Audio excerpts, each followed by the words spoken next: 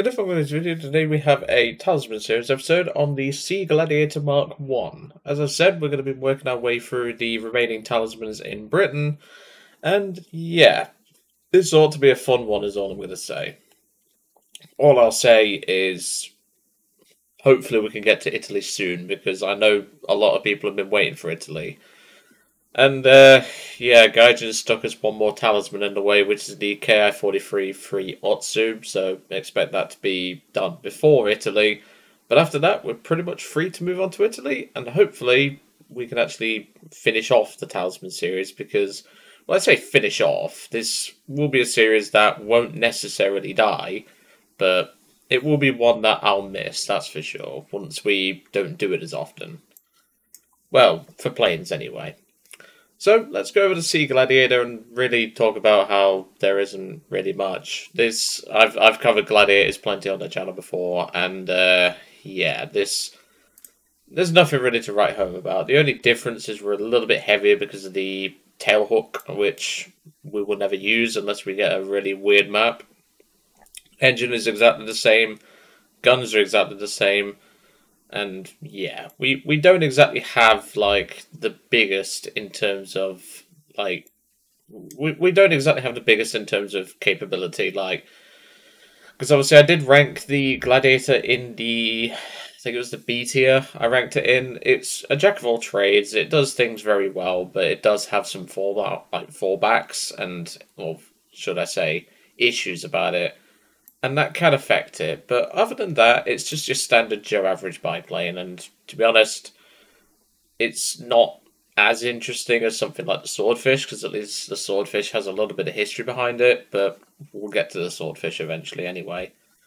But let's get in and let's get cracking. Not really much to go on about the Sea Gladiator. I've covered Gladiators that many times, I don't think I need to really go into it, but I've had this talisman for a few years now, and I knew I'd eventually have to get around to it, but yeah, this is definitely one where I don't really want to cover another Gladiator, but, well, Gaijin said, yeah, you're covering another.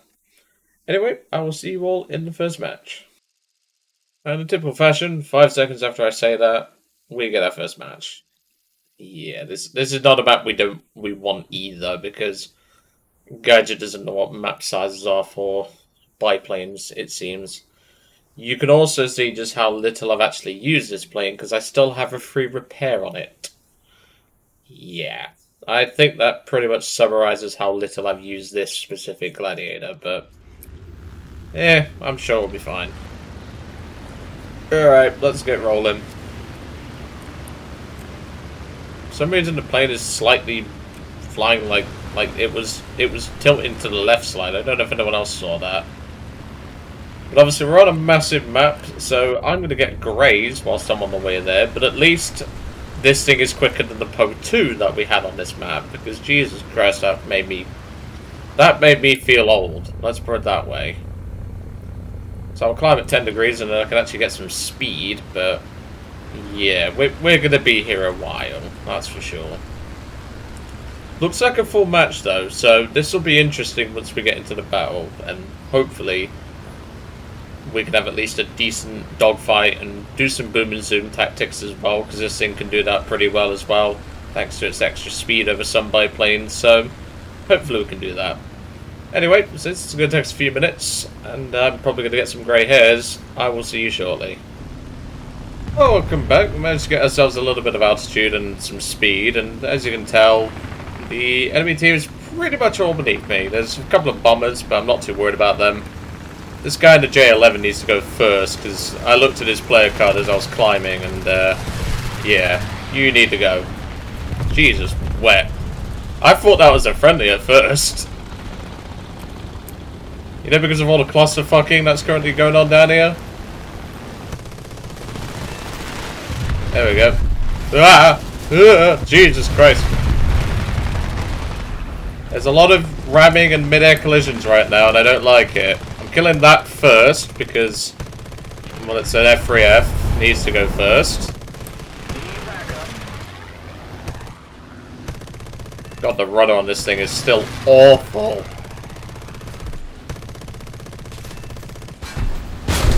There we go. They've really nerfed this thing over the years. Like, this rudder is awful. Jeez.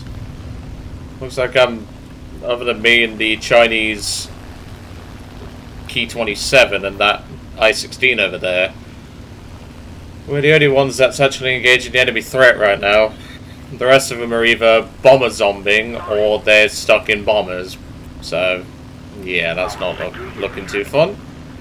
Again, J11's going to be the priority target because he seems to know what he's doing. God, the rudder's so unforgiving, like, jeez. Should have put this in fucking almost D tier, jeez. I didn't, like, the guns are doing well, that's something I can say. But yeah, this is just not very fun to fly.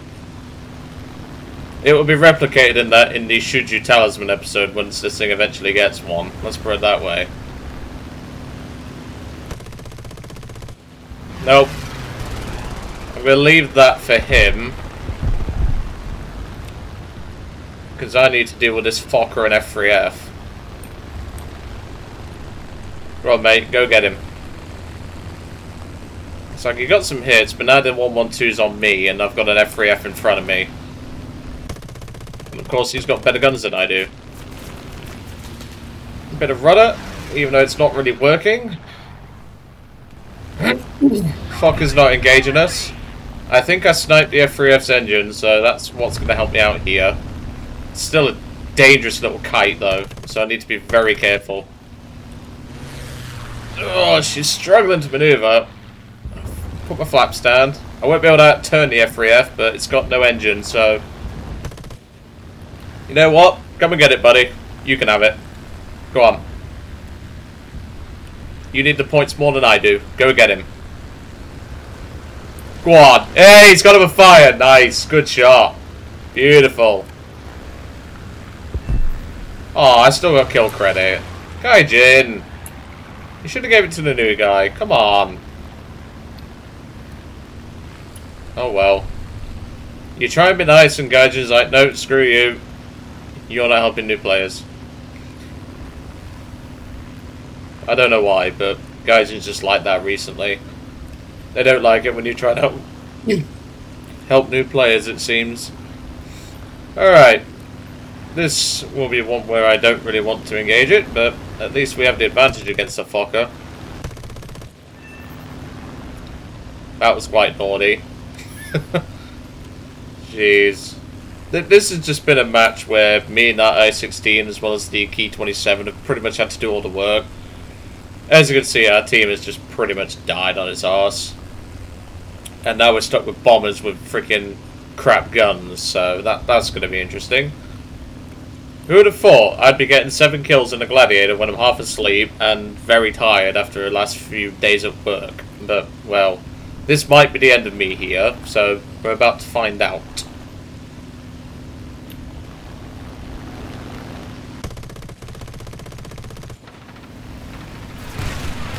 Oh, that's 20 mil. Flaps. That 20 mil is extremely dangerous. I've only got the cowling guns to rely on now, so I've got to be careful here.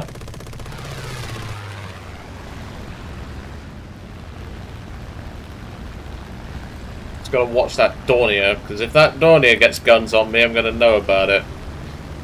So we can automatically assume that the Fokker's engine is dead, because it is a Fokker, but I'm probably dead here. Nope, but the Fokker is. We've really met the Fokkers today, haven't we? Yes, I'm making a movie reference, whilst in the midst of a dogfight. Because go me. Right, well I need to wait for backup, because, well, the B-10 I'm not worried about, it's this Dornier. I don't have the ammo to put down this Dornier. And he's leaving me for dust anyway, so I need to go back. I've got 230 rounds, and, yeah, I can't really do a lot right now. And I'm not taking a head-on with a goddamn Dornier 17. Especially not the Night Fighter variant. Nope. Fuck off with your little 20 mil. Alright, then loop it back around. Come underneath him. That's where I want to be. He might try and jingle bomb us, so we need to be very careful.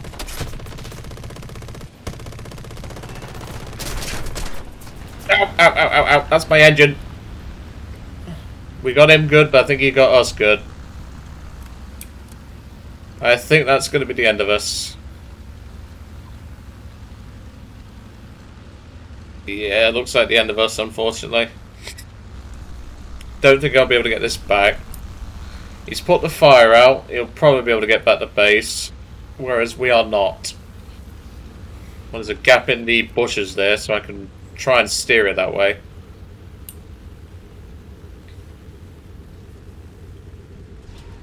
Well, we tried. Let's put it that way. I don't think we're going to win this one, but... Well, I've got no engine now because the engine's gone.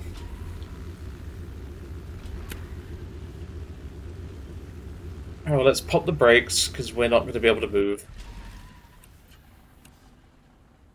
Gently on the brakes, don't want to flip. And there we go. So now it's down to 3 crappy bombers and an I-16 who I tried to help out.